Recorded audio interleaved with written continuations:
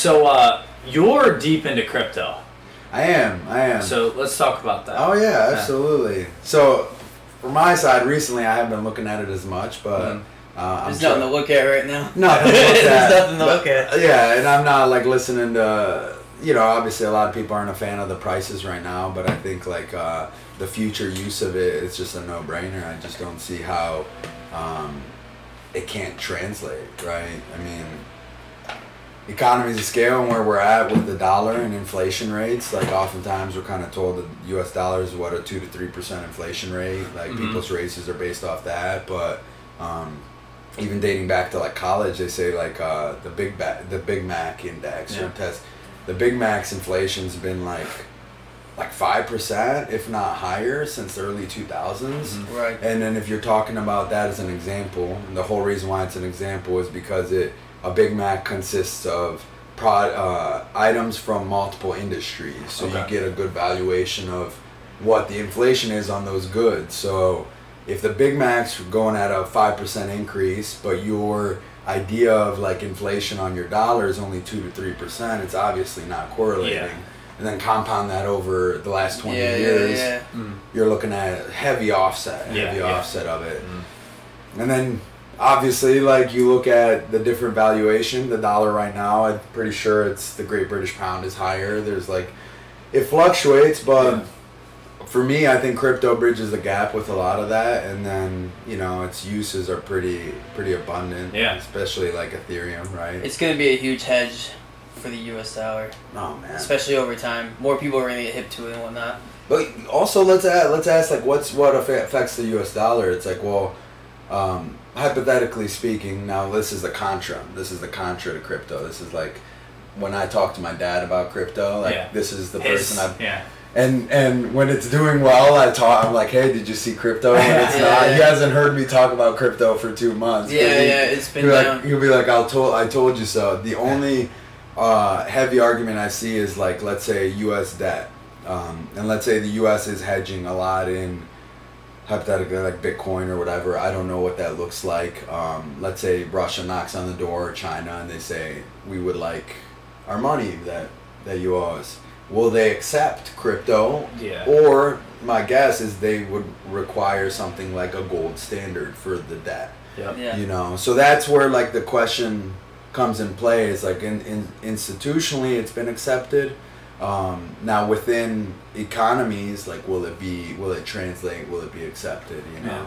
Right. In my mind, I think it's going to come down to like long term, whatever is eventually going to stabilize to a somewhat comfortable point, as well as offer like multiple valuable uses.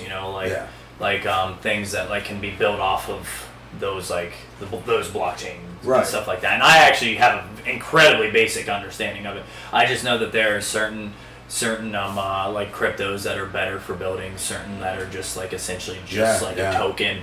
But I think like things that can have a further use than just representing like a value itself, like are probably gonna stay ahead. Oh, 100%. I mean, Ethereum for me is like the one that rings the bell all the time. Like Bitcoin obviously is like the gold standard and the big name in it, but Ethereum for me has had the most practicality and understanding, and like I know close to nothing when it comes to like its use. I'm not a programmer. I'm not a DeFi based programmer, and I don't understand applications. But I do understand that the workflow in terms of getting an application back to a certain network, you either have a decentralized network or a centralized network.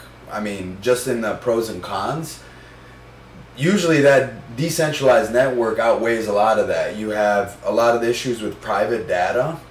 Hypothetically speaking, if you were to want to YouTube, okay, let's say you want to start posting videos and you want to do it without having yourself canceled, what's going to cause that? What's going to give you the most free reign? In my opinion, it'd be decentralized. Something that doesn't tie you and gives you like an ability to have free speech, And when you get into the details, the abilities that something that, like, I guess to go back, an Ethereum, Ether itself, Ethereum is the network, Ether is the coin, right? And that's like the blockchain that's used to program these applications. So I am just an owner of Ethereum. Now I can stake that, and by staking, it's allowing another group or entity to use my Ether in the process of creating decentralized applications. And then you returning interest on what you hold already. Exactly. And then the best part is you're feeding into the success of that system because you're now allowing applications and like processes to be applied with that decentralized token. Now on the other side, you could sit there and hold it, and then when it gets to a certain value, which is kind of the strategy I'm taking, is like then you can kind of stake it, and you never really have to liquidate it. People are actually making like lifestyles based off of income they're making staking it, right? And it's not like rocket science. And then on top of that, like if you're now able to back loans, get loans backed by how much you have staked in cryptos, right? So people will actually, like banks will, if you show $100,000 in Bitcoin, I don't know what the translation is in rate, but they'll give you a certain percentage knowing that you have that in dollars in collateral. So you can get a loan off of that without pulling it out. And from my understanding, there's applications now within the Ethereum network that allow you to do this. Now it's usually like a ratio of like 10% of whatever you have, or like some lower percentage. But it's now, from my understanding, there's now applications that are almost letting you to get to like an even higher number where you can back it like 1-for-1, which at that point, you're eliminating a need for a bank. You know what I'm saying? You don't need a bank in that case, dude. It's crazy, right? Yeah, you're gonna get way higher returns staking crypto right now than keeping money in a savings account. Might have a percent or like, I don't even know. I mean, it's like, all right, what do you get? 1% or like a fraction of a percent? You get a fraction of a percent. But like compound interest, man, and like back to the inflation rate, it doesn't make sense. It doesn't work. Now, as a risk factor, it's like, okay, but like, I mean, I don't have children. But the reason why I'm doing this is for my children in the future, if I'm like lucky enough to have them. And I know what I'm putting in now. I see where its equity pays off. I see where people start finding its use. You saw a big wake up this year. Then I think the problem is there's a lot of whales, and the numbers itself, and there's people who monitor this on a daily basis. The big number to look at is number of transactions on the network. From when like I guess you can say the pandemic hit, but especially this year, the number of Ethereum transactions on the Ethereum network using Ether has gone up exponentially. With the number that's staying on exchanges is plummeting, right? Because people are actually taking it off of Coinbase or your exchanges, and they're getting it into wallets. And that's showing an intention to hold it. That's a long-term. Right? That speaks to the long-term use of it. Right. And then I'm pretty sure this is a pretty special month for what is it, the D21, like the B21 protocol or the London protocol, which causes like they're prepping for I may be speaking out of my breadth of knowledge, but from my understanding, they're setting up a proof of stake model for Ethereum 2. And as of this release of the London protocol in July, every time you use an Ethereum, it is burned. An Ether is no longer available. So there's a proof of stake concept where it's not abundantly available. There's a set limit and a burn rate for those Ethereum, right? Now look at the complete opposite end of the spectrum, and no disrespect to anybody who holds Dogecoin. That's like if you were to open up a Dogecoin, right? You would have a meme, like a JPEG, right? Now to say that JPEG is not worth something, that's is kind of crazy too, because you have tokens that are being purchased with Ethereum that hold some value because they're serialized. Well, this is a serialized JPEG. It's just like, how much respect do you give that image of that dog, right? So I made my own words. I said at a really low price, Doge wouldn't really go up, but it did.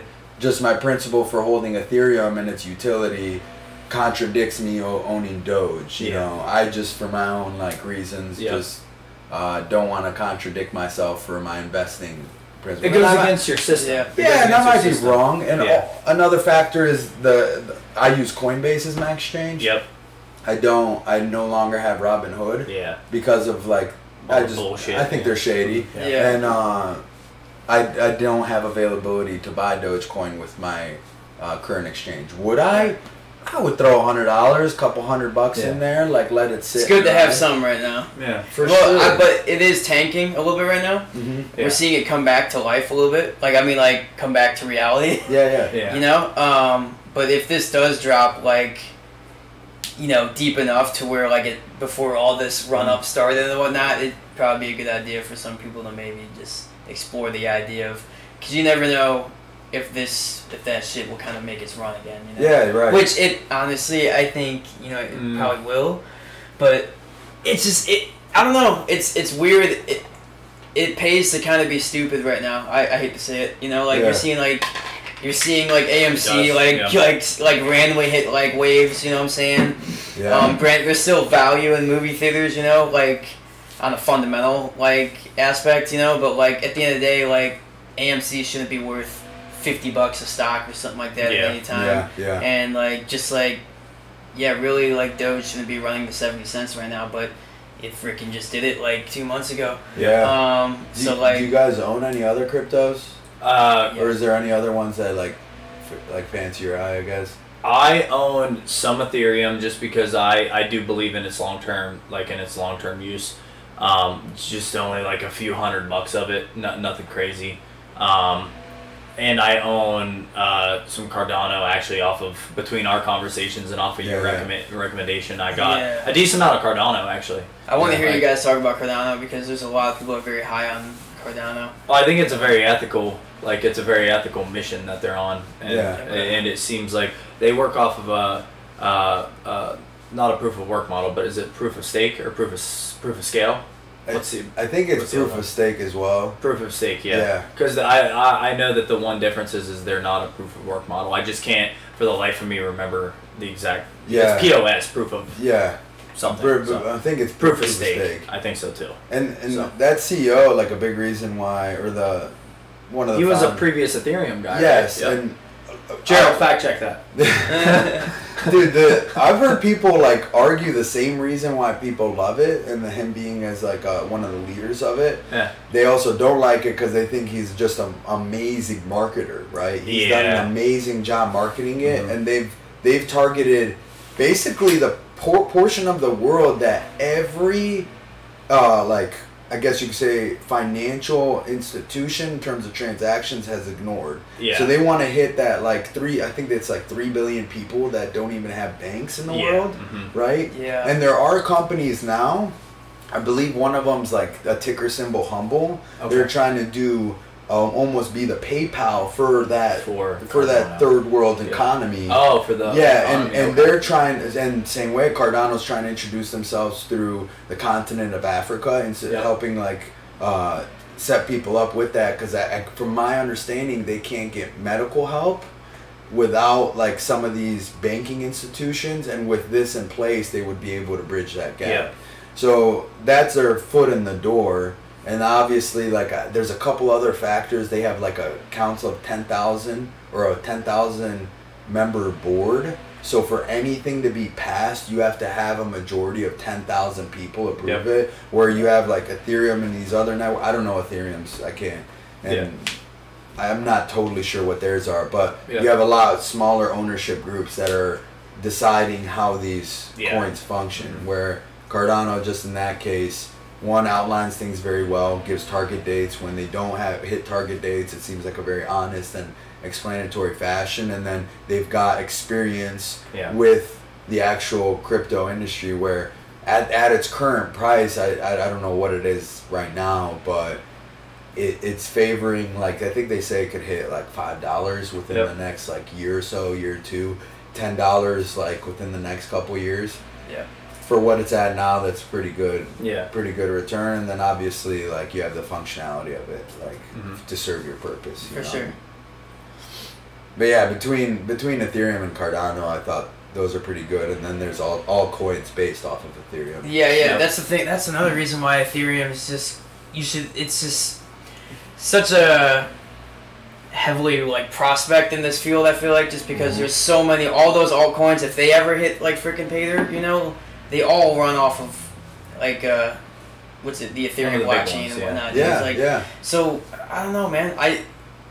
Bitcoin's king, but like at the end of the day, Ethereum's gonna have more use in the long run. I just feel like Bitcoin will be the gold because it was the first one, but I mean Ethereum's always. I think it's just gonna be. It will get talked about more because it's gonna be used a lot more. Yeah, absolutely. There's a lot more use for it. I mean, you could set up your own bank with Ethereum tokens right now.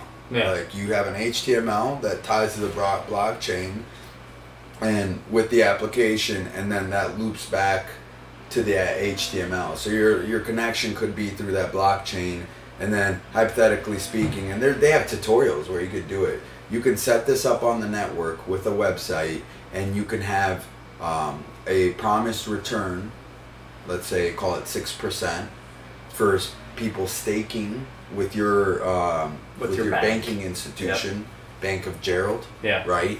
And then, Bank of Gerald. Everyone start using the Great National Bank of Gerald, right? And then you're like, all right, like I'll promise you 6%, and then what you do with that Ethereum is you turn it around and then stake it in projects for specific returns. Okay. The same way a bank works with your U.S. dollar. Yeah, that's almost. I mean, that almost even sounds like kind of like a finance manager taking it and putting it in different portfolios, having a portfolio with a target of getting a 6% return. Right. So. Right. And I guess my perspective is you shouldn't leave any stone left unturned. Yeah. Yep. I think like I've had pretty well with you guys because you guys just are students of life, right? Yep. You guys are very willing to learn, and there's certain people in conversations are very like quickly say I know on subjects, but then there's people who are very willing to listen. I'm just listening, I'm just here to listen. I'm here to figure it out. If I eat it on these investments, okay, all I can hang my hat on is like I tried, and I kept an open mind, and I don't really regret it at all, like I put in some in Ethereum, I took it out like because I wanted to buy some camera gear, and it was like I was well above like what I had put it in at, and I was like okay, and then it dropped down, I put in some more, so it's just like a consistent like it's a cycle. Yeah, it's like put $50 a month into it, set it up on auto deposit. Don't stop looking at the price. You know what I'm saying? Well, it's what is that dollar cost averaging or something exactly. like that? Yeah, dollar cost averaging. Yeah. Well, and that's a good way to because if you try to catch those waves and everything, you're gonna drive yourself fucking nuts. Like trying to find I could just dipped a little bit, and then you buy, and then it dips more, and you're like, oh, I missed it. Yeah. And then it's like, or it shoots up. So it's just like, that's something. What little I do know, at least from an investment standpoint, I do know it's more of if you just consistently every month I'm putting $50 in, it's gonna end up kind of equaling out to being probably better than if you tried to guess when it's at its low. I mean, for the most part, net positive. You could look at the stock market, bull market for quite some time. I mean, people are wondering when it'll taper down, but it keeps going up, and you have it slowed down, and it kind of looks like it goes opposite of where crypto is sometimes. Yeah. So I feel like they're gonna hedge each other. I think that's kind of what I think. I mean, I don't know, man. I can see that. That's a good. I can see when the market's hot, crypto will kind of be in the dirt a little bit, and when the market. Well, money's got to be coming from somewhere. Yeah. So and one's I don't know. I think you should have your money in both, because the returns right now though they could be better in crypto, honestly, just because there's so much speculation behind it. Yeah. Well, it's also so very volatile. It's so very early. People are trying to learn this shit, and it's just it's tough. I just don't think people say it's all right, there's no such thing as free money, which I 100% agree. The money I put into Ethereum and these other cryptos, at the end of the day, I know that there's a cost of peace of mind, there's a cost of time, and the fact that you can't use that money right now. Yep. So it's anything. It's anything, man. It's you put in work, that at the end of the day, it's not really the end result. Cool, like I got a nice number in my check, but it's the fact that I took the time to be like process driven enough to invest in to take the risk and to learn it and whatnot. Because there's a lot of people who won't take the risk, and there's this the shoulda, coulda, woulda shit, you know. And, and like at the end of the day, man, just like you said, you wouldn't regret if it bites you at some point, but you gotta like, dude. I don't know, we hear about these people who made investments at certain ages and whatnot, and they turned out to be very well and whatnot. You gotta take the step and whatnot, and at least put a little into something, you know. Absolutely. Spread it out. I don't know, you know, do something like that. Some people have been doing it the wrong way, right? So it's like, all right, like I think this week it's gonna blow up. They take their savings out, put it in. They got a house payment they gotta make or car payment. You shouldn't be doing That's that. the equivalent of gambling. You know? Yeah, it is. That's gambling. Social, they want to see it hit. Social stock market gambling. Yeah. That's swing trading and gambling.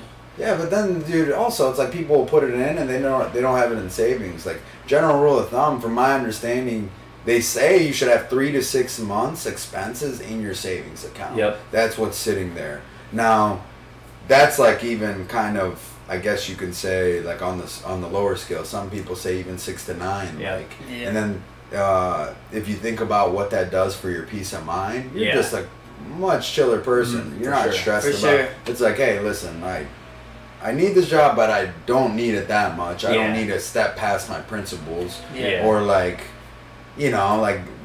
some people have to do different ththings to make money, and for sure, you don't want to get to that point, right? So it's like, put yourself in a bad life position just because you like want to keep paying for your fucking Ford Bronco. Right. But we got to preface. It's called selling your soul. It's called selling your soul, dude. It happens, right? It happens all the time. But we preface this, I'm assuming, like with, this is not investment advice for anybody that's listening. Right. Yeah. This is for entertainment. Yes. and suggestion to just look into it, right?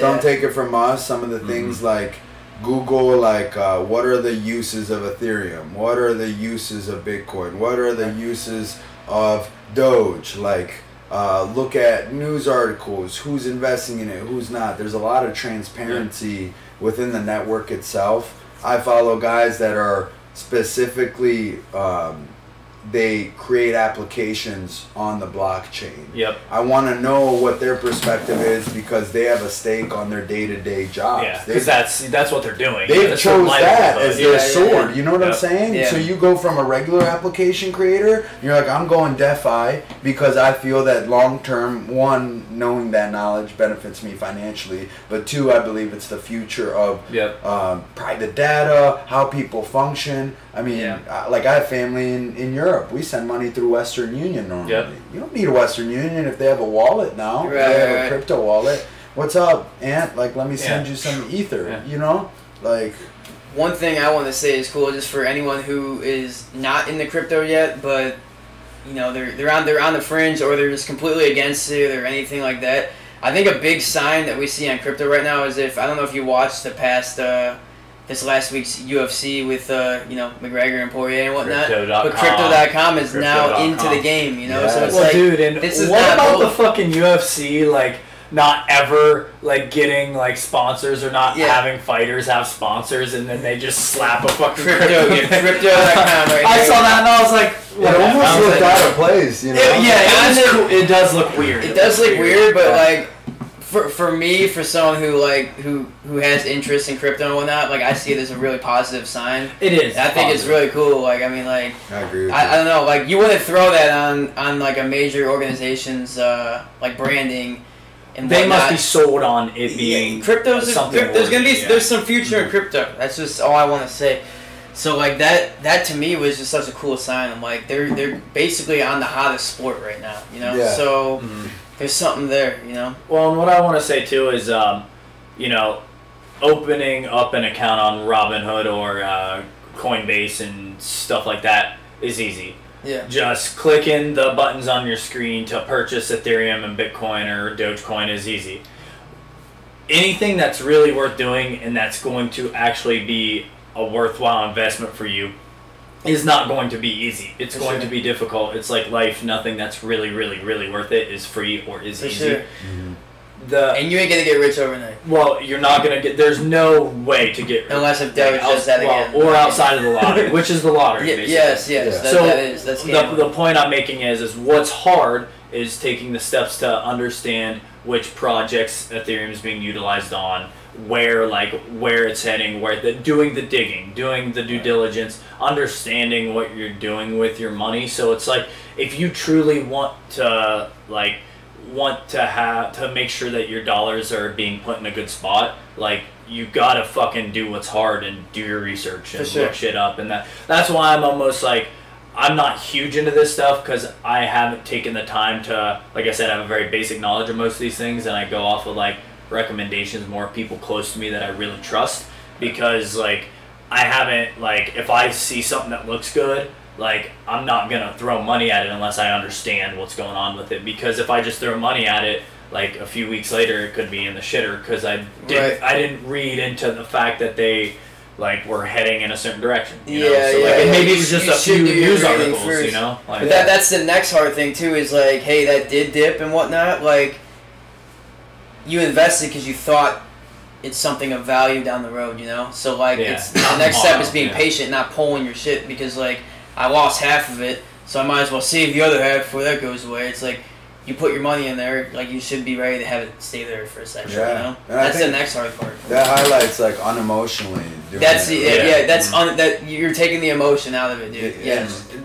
I like one show I love, but I don't watch often. And recently on a trip, I was watching it, Shark Tank, man, and you just see the mentality. It's like you got to give yourself permission to like kind of break that generational like ceiling that you might be carrying for your wealth, right? Yep. At the end of the day, my family came in here as immigrants, and like one thing I quickly realized is like, you know, the differences between rich families, middle class families, and like seeing that within like something like a high school or a school, and seeing how like certain people act as they grow up around money. Mm-hmm. Yeah. And you could either have a really big chip on your shoulder that helps you kind of break that gap, but also it's like that like belief in abundance, right? And I know it's like it's one thing to believe it's gonna happen, but it's another thing to like practice it with that belief. Yep. And I think by looking into these things, unemotionally looking at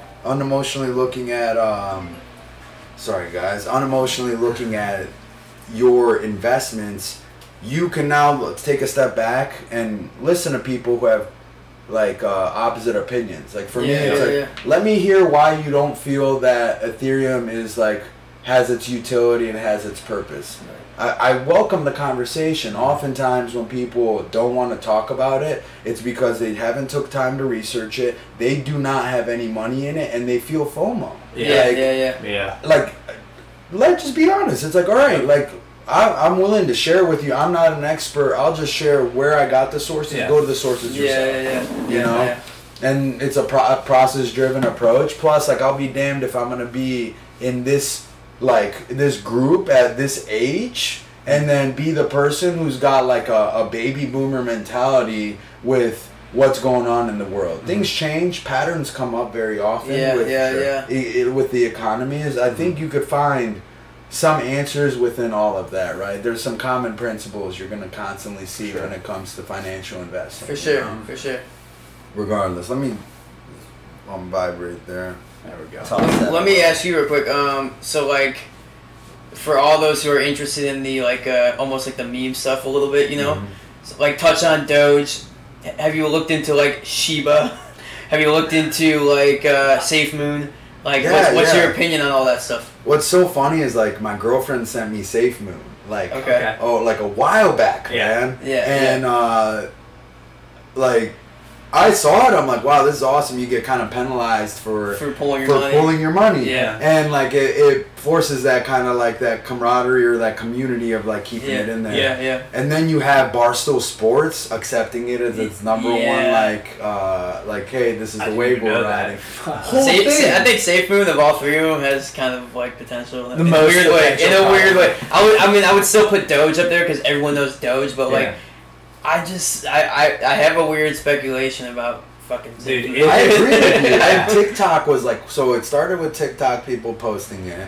My girlfriend shows it to me. I'm like, maybe. And I'm like, I have to set up this new account. I was like lazy. I'm like, I'll look into it again. And then fast forward 2 months, 3 months pass, and that number was way less than it got up to. I know for a fact I could have made some good money on it. Yeah.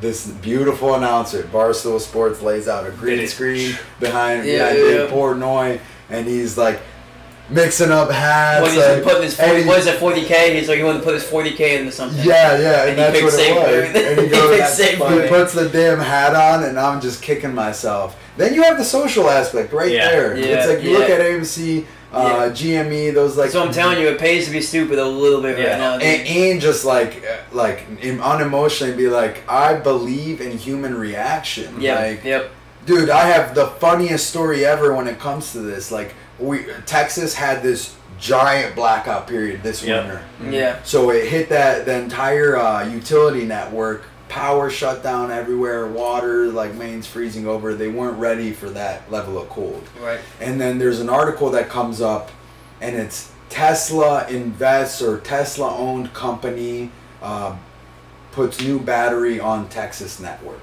Okay. And I'm like, what's this company? Yeah. And I look it up, and it's like in the article it says like Gambit Energy or Gambit or something along those lines.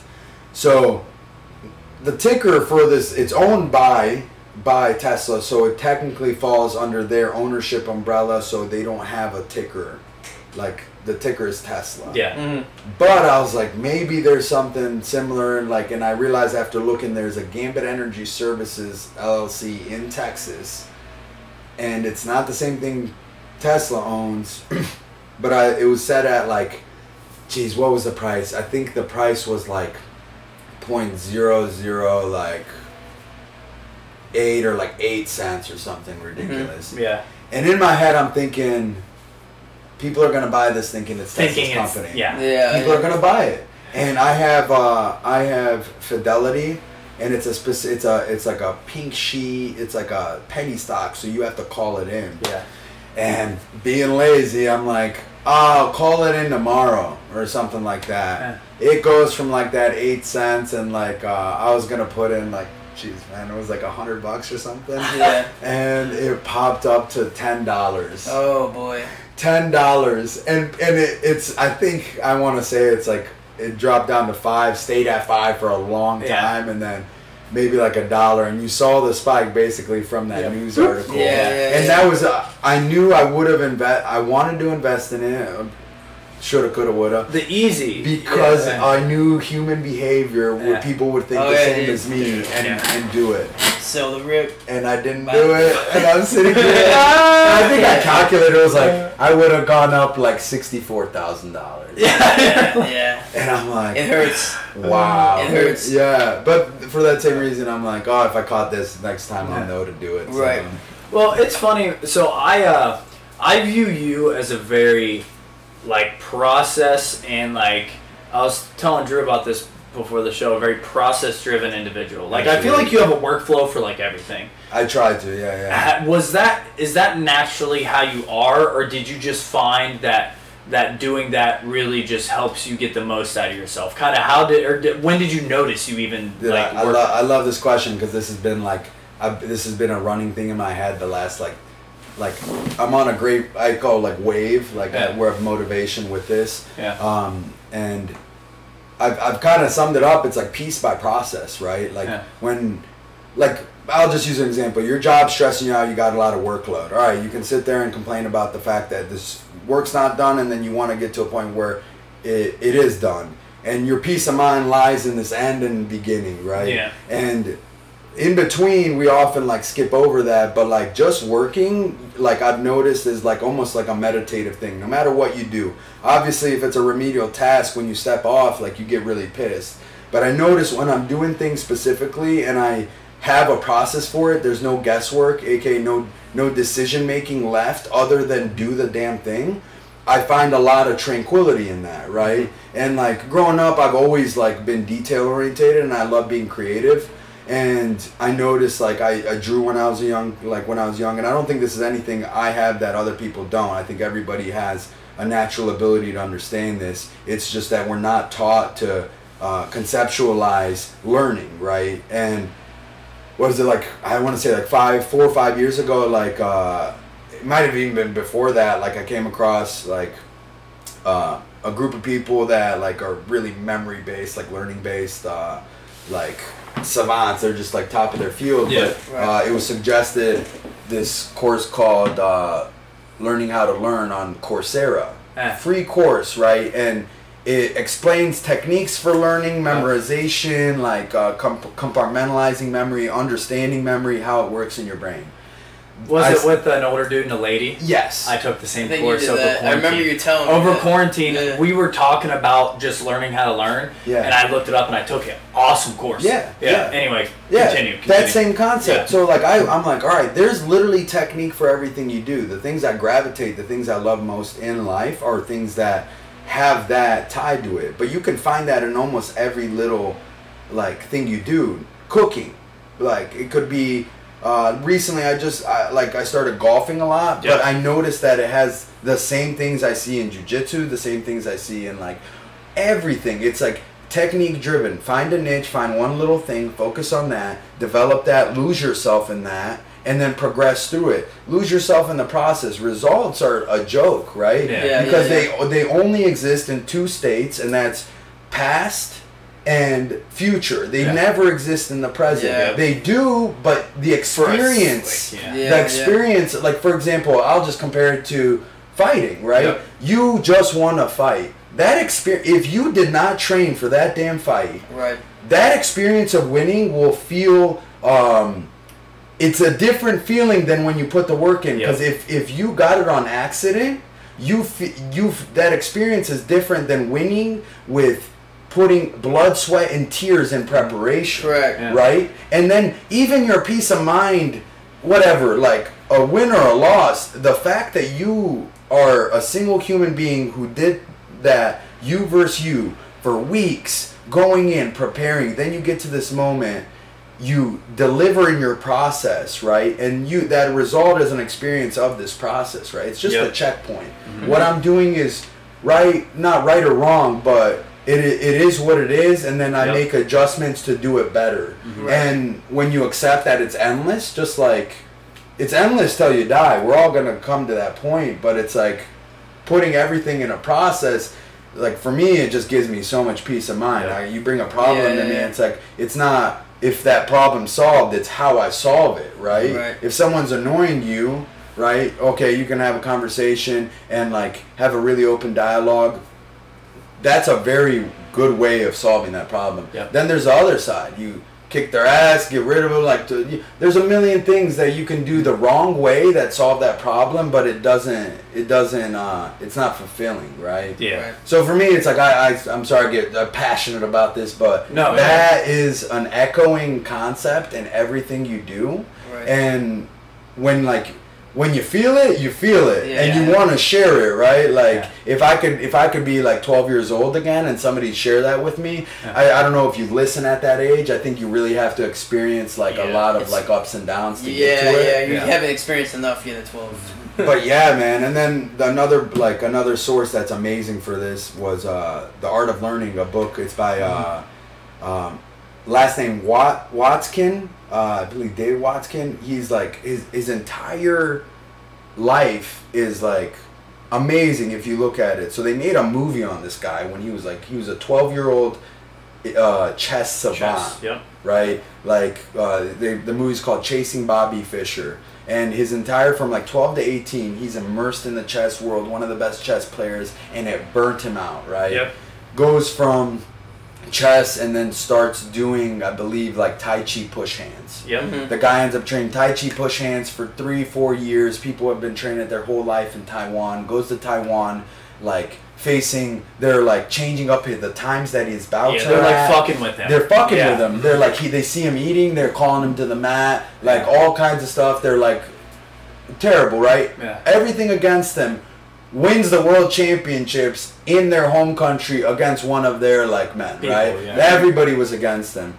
Takes that, all right, I'm done with Tai Chi push hands, goes into jiu-jitsu. Finds Marcelo Garcia, starts training under Marcelo Garcia, one of the best pound for pound jiu-jitsu practitioners to ever live. goes under his tutelage, goes through, becomes a world champion in jiu-jitsu.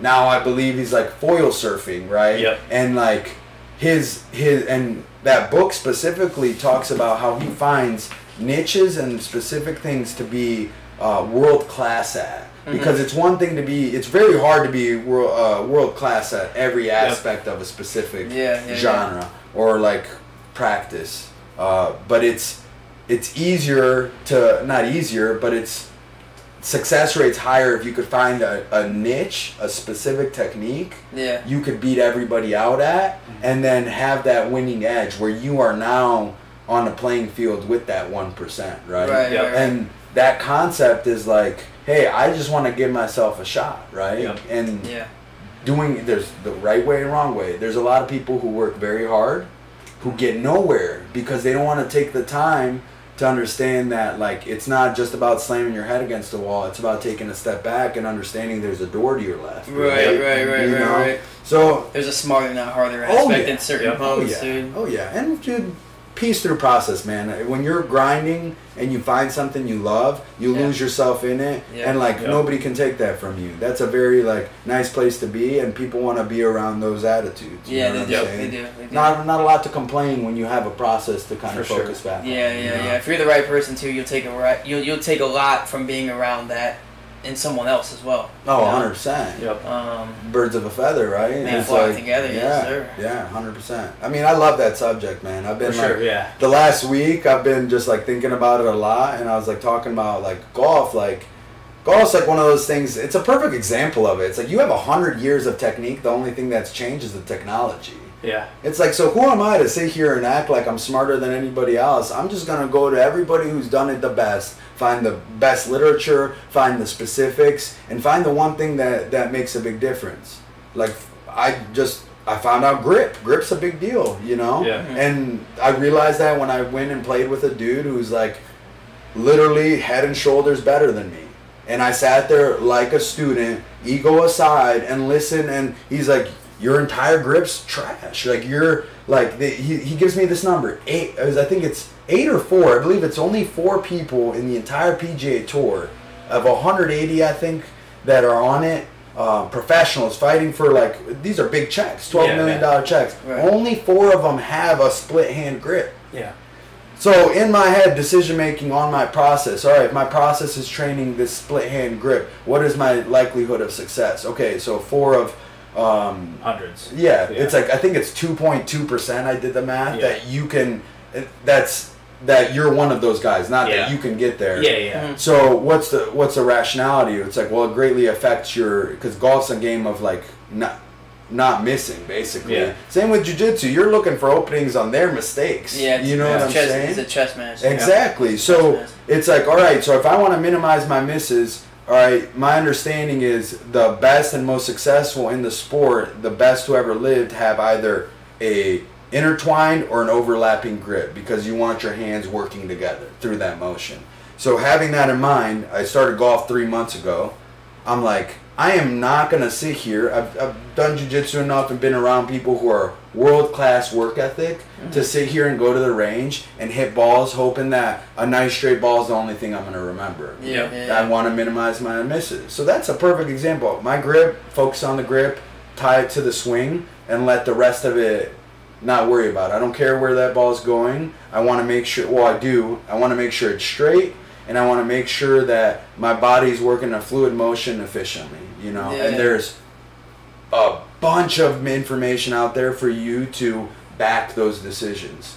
Now, anybody who's been doing it since they were a kid, this is where it bothers me. It's like, you've been doing it since you're 12 years old, and you go and pay that money to go out there, but you're not willing to take the time to kind of learn it a little more. Right. Yeah. And I understand your release might be a little different thing, but for me, it's like, if you're going to do it the right way, and having a process for whatever it is you're doing really makes your success rate go through the roof with it. For sure. Right. Or it lets you enjoy your process a little more, because obviously you're getting better. You're seeing some kind of progression. Right. Yep.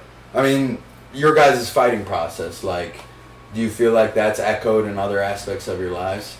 Absolutely. For sure, dude. It's like it's a hard task to sign yourself up for, you know? Oh, man. So, like, Yeah, I think it definitely does. Like, it definitely does translate over into other hard things, you know, or new skills or something like that, you know. Because in a way, if you tell yourself I'm doing one of the harder things already, and I'm practicing for one of the harder things, like I can pick up some of the other things. Absolutely. So I think it in a way, I guess maybe, I don't know. The more things you do pick up and whatnot, I mean, it does translate. It does translate, you know. Yeah. It's like cross training. If we're like looking at fighting as a whole, and you cross train different things, you know, I was just talking to him. Like I had a buddy who I went and saw today, to get a shirt to, but he rock climbs a lot, you know, and I did that for the first time, and and I'm like, dude, that cross training for the grip would be like phenomenal, you know, like it would be great to add something like that into like the swimming and the biking like repertoire. You know absolutely. So it's just, and that's like, I love that you found the grip and how it translates to the rest. Like I'm like, dude, I'm like, damn, I'm like in fight camp right now, 2 weeks out, like I can't be going to frying my grip out with rock climbing at this moment, but however, could be something good to training wise to pick up, you know, down the road a little bit, you know. So it's like mentally, that's a tough thing to do, right? I mean, even if you have lines on you, I have not rock climbed before. I've only seen like rock climbing and free solos. Dude, it was hard. Like, it was kind of hard. I mean, I'm definitely strong upper body and whatnot. I definitely use it a little too much, you know. But like, they had like different color rocks, you know what I'm saying? And they're like the I guess the level of like toughness to them. Okay. You know, like it goes up, you know. So like I was able to get to like the middle rock, which was like the blue one, where I could not like really. I couldn't really do that path. Like were you hanging at any point? That's where. Oh yeah, some of them like there was like I think he said it was like a 45 wall or something like that. That was kind of cool, and then you just. That's where it freaking. You get to Spider-Man. You get to the top and you just hop off. I don't know shit about rock climbing. I'm just saying. I did some stuff today and it was kind of cool. Yeah, I mean. The funny thing is, like, I mean, it's like Free Solo, that movie a lot of people have been a big fan of. That guy climbed one of the most ridiculous, like, rock surfaces on the planet. Right. And, like, you got to peer into this guy's process, man. Yeah. And, like, one thing that I could not get out of my head is, like, how much of it was himself, like, just doing the bit, and how much it affected his relationships, right? Like, these people look at it as, you might die. And he's so locked in on his technique that that's not a thought. He's like, he eliminates that thought by trusting his process of training for it. Right. This guy scales it 1,000,000 times with the ropes. He knows every crevice, every inch, knows exactly what to grab. And it's like, that's to the nth degree. Yeah. You know what I'm saying? Right. So it's like, the difference, and you know, you could tie this to mental health. It's like, just get lost in one thing. Just just quit dipping your feet in. Just dive in. You know, it's like, let it embody everything you do. I need to go back to that myself, dude. I'm sorry, I didn't hate to interrupt. No, you're like it's. I say it to myself too. Yeah. Because it's like, there's a lot of things we get older, we get pulled in so many different directions, and you know, and well, dude, and that's like, like for me, like this is an example. This is something like, it's been a part of that bunch of things that I dip in for a little bit, and then I dip into something, I dip out, and I'm like for me, I'm like, I want to make this what we're doing literally right here, like one of the, like, I'm doing. We need to have like 3 things that we're like waist deep in. Yeah, because this is only ever going to be like successful and really help a ton of people if I'm doing this. If I'm not like a little bit and then come back and then a little bit, you know. Yeah. But same thing, like, because like I have fighting, it's like one of the things, like. But I've been like searching for like, what else can I like dive in, or thing with it. Yeah. What complements it? Mm-hmm. What can be done at any time? Like, I blocked off a spreadsheet, like 7 columns, and I did hour by hour, because I was like, dude, there's a point, like, within the last year with the pandemic and everything, I just felt like I was running so thin, man, like, with so much stuff, and I was like, where's my time going, and what happened to, like, these things I would just lose myself in? And I found out that, like, I was wasting so much time, like, with activities, like, the amount of, I had, like 16 hours of my week wasted. Just wasted, like, looking at it. Yeah. And it wasn't until, like, I put it there, and then I I think about like, all right, like what are my daily processes that like I don't have that are like, because it's like you could have a process, but it could be very fragile. Yeah. Like, right. But how do you make it anti-fragile? Where like if you're not at this place at this time, you could still do that thing. Yep. You know, and that takes a lot of prep work. But damn, it's a good feeling when you've like, all right, this is my morning routine. Doesn't matter where I am on the planet. Like I feel juiced. I feel ready. This is how I built it out. I need just cold water. Time 10 minutes quiet and like 1 page on a notebook paper, right? And boom. Now that's not mine, like, but generally I could probably like sum mine down to that. And I still feel more prepared than just rolling out of the bed, jumping on my computer for work or whatever it is. You know what I'm saying? And part of it's like, I want to say this because I think we have to give ourselves permission to be like absolute monsters in all of our crafts, because we live in a world where like we're so afraid of intimidating people who don't try. And trying's like not cool. It's like look at him trying. Look at him taking something serious. It's like they're starting a podcast. It's like fuck you. Yeah, they are, and they're grinding. That's like. I'm glad that you bring this one up, dude. This is such a. This is an epidemic right now, dude. It's crazy. And it just. The aspiration just gets beaten out of people, man. It just gets fucking beaten out of people. And once it's beaten out of them, like who it was beaten out by, they just continue to live their life. It's like, well, dude, it sucks too because it sucks. There's a lot of cool stuff. Like there's a lot of cool things that could be created by people that aren't, just because they think that the world's just like, what are you doing? When it's like just maybe one person. Like it might just be one person in their circle. One person, or might be their circle, but like or their family, or even if that is the case, like you still gotta put middle fingers in the air. At some point, and you gotta fucking yell in. You gotta go. You gotta go. And I look at it this way, and when it does work out, you're like the train has resistance, you know. But eventually, when it starts moving, like it's either like get the fuck in or get the fuck out the way. Like that's it. It's that momentum. And like, but you're gonna before you get to that moment though, like there's gonna be a lot of backlash, dude. There's gonna be a lot of backlash. There's gonna be a lot of weird feelings and whatnot, weird vibes and whatnot. But like, if you stay diligent, you stay on that path, like people are going to have to break at some point because you have not broken. And you shouldn't apologize for. You shouldn't apologize unless doing if you're your best. Right, dude. That's something you want to do. It's something that you really want to do. If you're living like a degenerate and something like that, and it's a different story. Like if you're a threat to other people's lives and shit, and you're hurting people, that's a different story. But like if you're doing something, and you are trying something, and you're working towards something that you want, or you feel is valuable and whatnot, and it might be a little bit off the realm of like reality for other people, you know, like you can't fade to like you can't let the aspiration get beaten out of you, you know?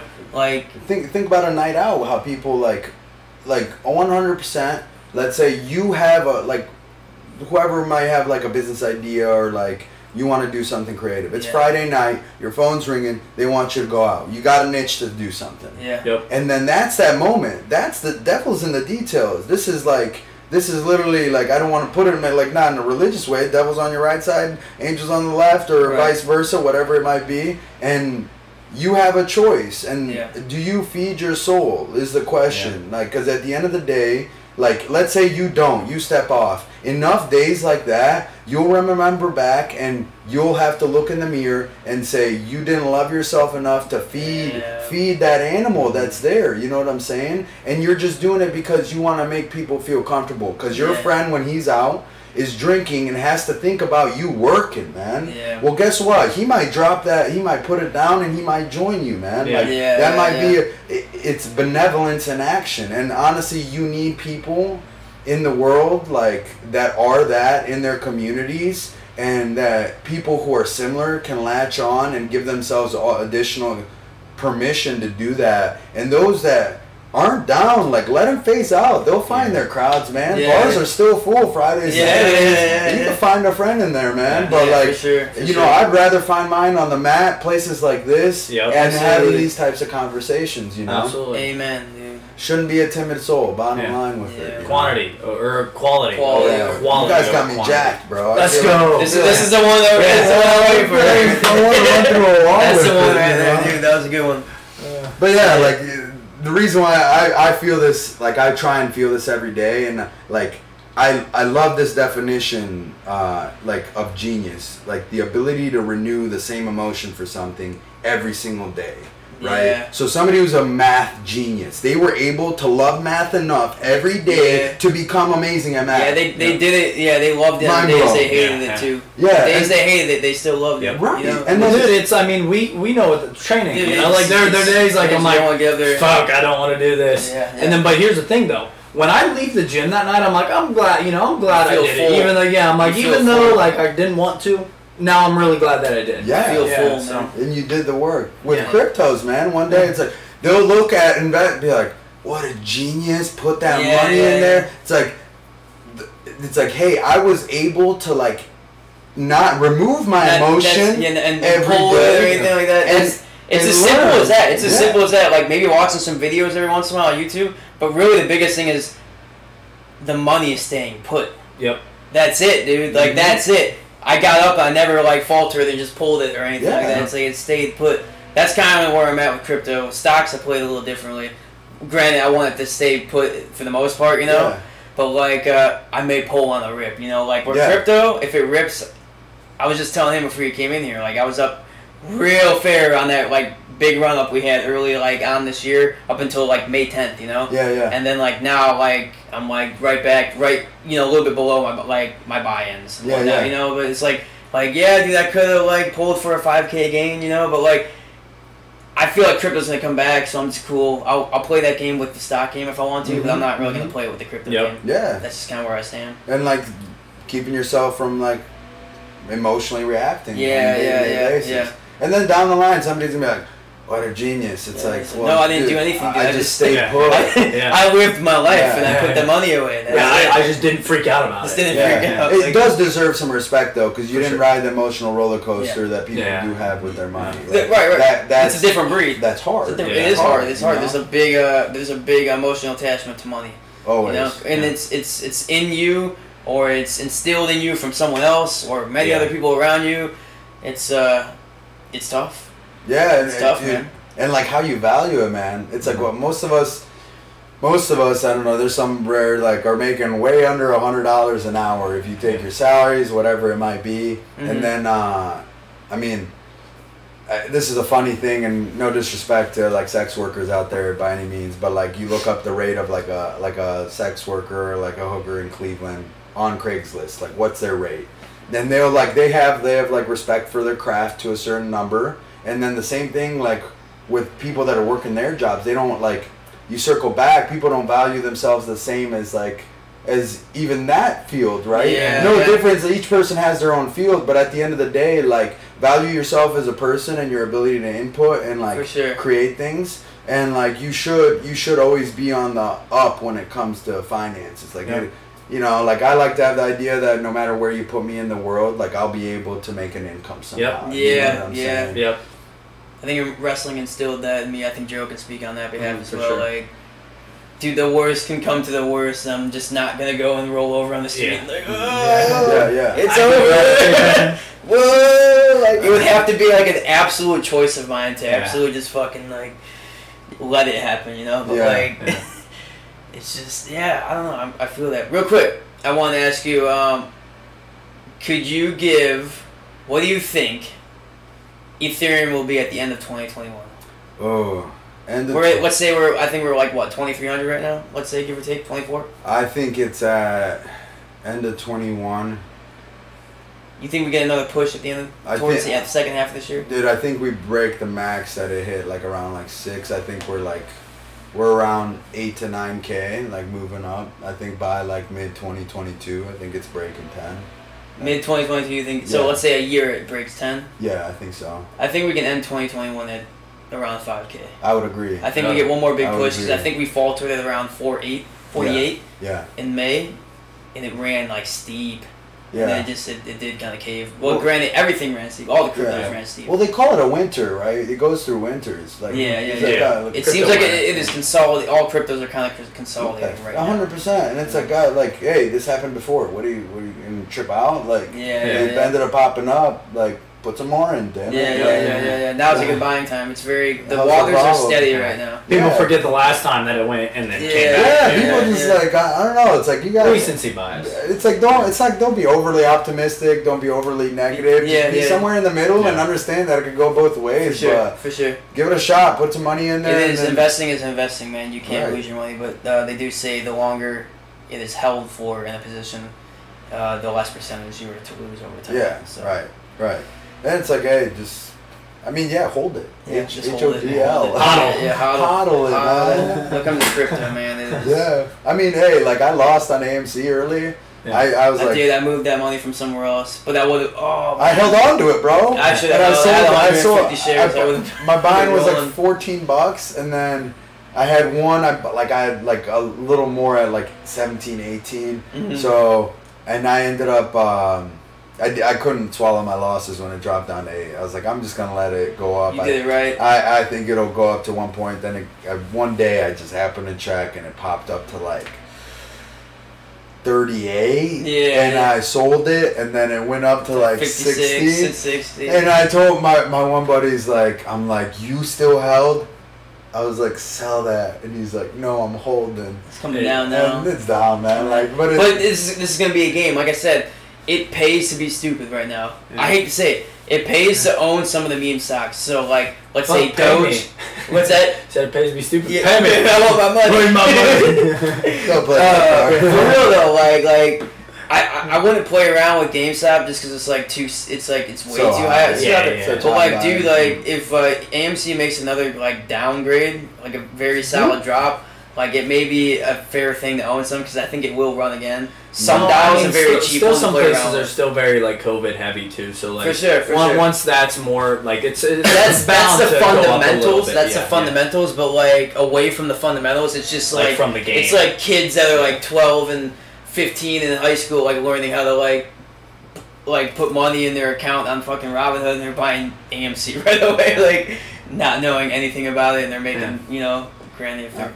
It's crazy because I was like swiping up on those Reddit pages thinking that I was going to find some golden nugget, and like, at the end of the day, like, for those who are, it's weird because if you're in, you're in. You're getting those ups. But if you're not in, man. Like, you're not in. You're just, if somebody didn't tell you about it that's close to it, be careful, right? Yeah. And you'll see the trend is always pretty heavy, like a large sell-off. It's almost like they have like a group chat of some sort. They're all mutually agreeing. Sell. It's a fucking Discord. That's what it is. It's a Discord server. It's amazing now, but to each their own, man. Like I've realized that investing wise, my favorite investments are ones I could just put in and like look at. Check it. Years just down. wait around. And I would love to like benefit from day trading. I don't know if that's too hard. Dude, that will stress you out, man. That's it. I don't know if I'm not equipped for that. It's not for me, man. It's like I can do the math. I feel good about the math. Like, and I've tried studying it a little bit, but at the end of the day, like, if you're doing it for real, it takes $25,000 of equity. Yep. You have to have that to have like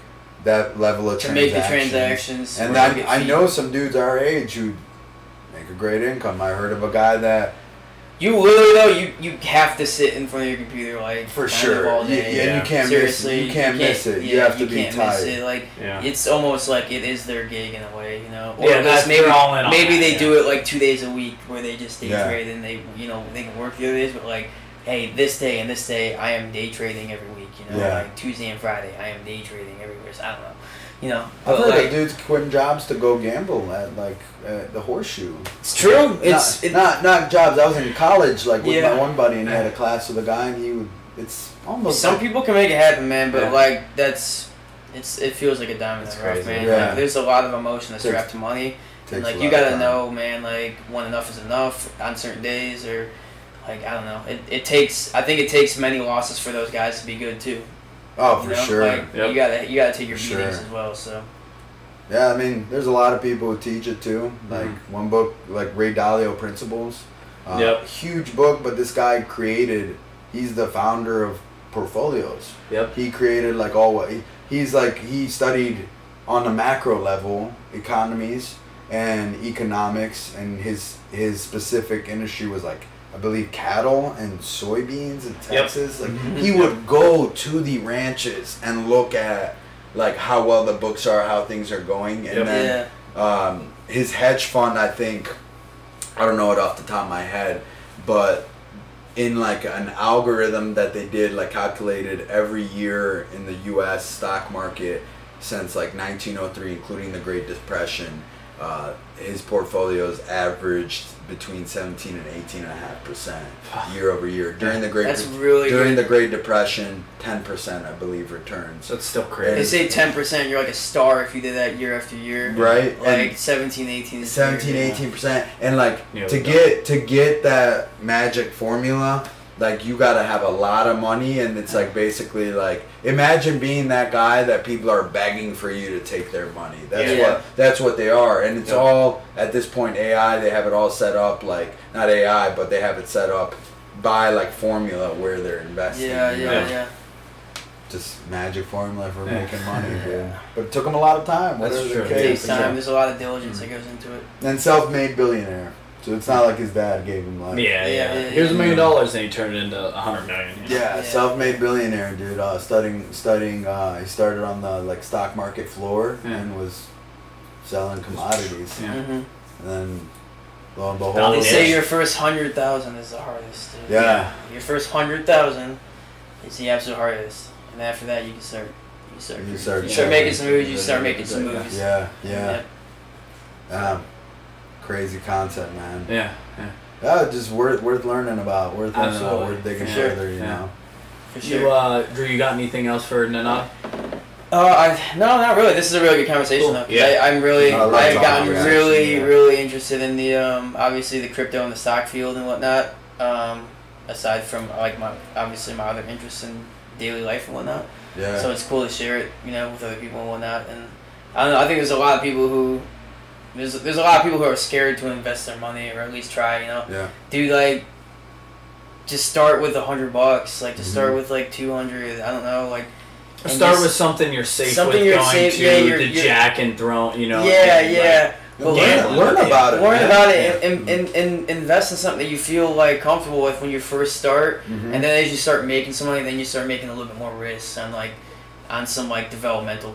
Well, Buffett always talks about like he would only go in the things he like really knew, like what are the things you're very interested in, because then also it's gonna be easier for you to learn about them, because it's like if I love like I don't know like video games, like I'm only gonna invest in video game companies, like because it's gonna be fun for me to see like like they're working on this, they're doing this. And the knowledge you already had previously had pay off. For sure, and it's not like I'm gonna invest it in culinary. It's like us doing DraftKings only with UFC because we just know fighting. Like granted, like that would be our best route because we may know a little bit more about that. We may watch that a little bit more. However, though, it still may not pay. Regardless, though, it's just an example. Yep. Absolutely. Yeah, man. I appreciate you guys, and I love the dialogue you got. Even when, like, even not behind like the mic, when we're talking and what a great combo. And every time I come out with like a lot of energy, and I obviously see how hard workers you guys are, like, and good representatives of like yourself and your community. So I'm a big fan of it, and honestly, like. I'd like to see you guys just keep this rolling. For sure, bro. Yeah. I appreciate you guys having me on, and like, 100%, dude. Well, no, you're even aside from anything, man, like you're a good conversation, dude. Like I would venture to say you're a good conversation for anyone that like if someone's not conversating with you, they're missing out. So I appreciate that, man. You guys are the shit, for real. My guys.